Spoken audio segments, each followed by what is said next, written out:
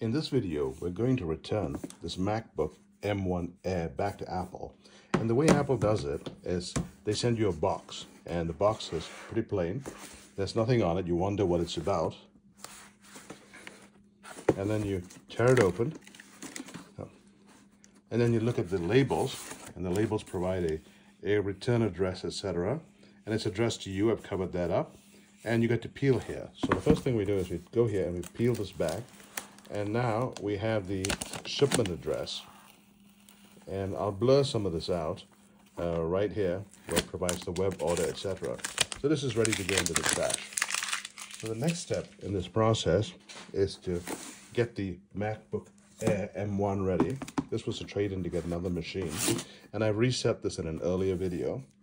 And if we pop this open, we can see that it's factory reset. There's really nothing here that needs to be done. So I'm going to hold the power button down and get it to shut down. So close the box, put that aside, open this up. When you open it up, there's some sticky labels over here. Let's zoom out a little bit. Yeah, some sticky labels over here. Pop it open. And what we end up with, it looks like a place where you can put the laptop in.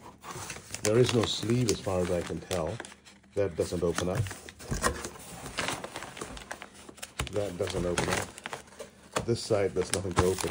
So we'll go ahead and put the MacBook M1 in here. Then we'll close both of these.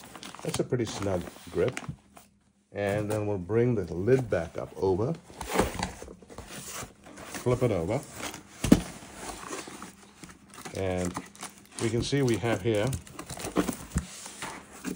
the stickies. So I guess all I'm going to do is peel the sticky back and then tape it to the sides. So let's go ahead and do that. So let's peel the sticky back. Let's peel back. Now fold it over.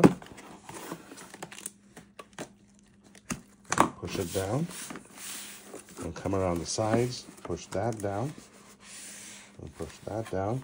When we get around to the corner, there's a little bit of a fold here. There's sticky on the other side, so we'll fold that sticky.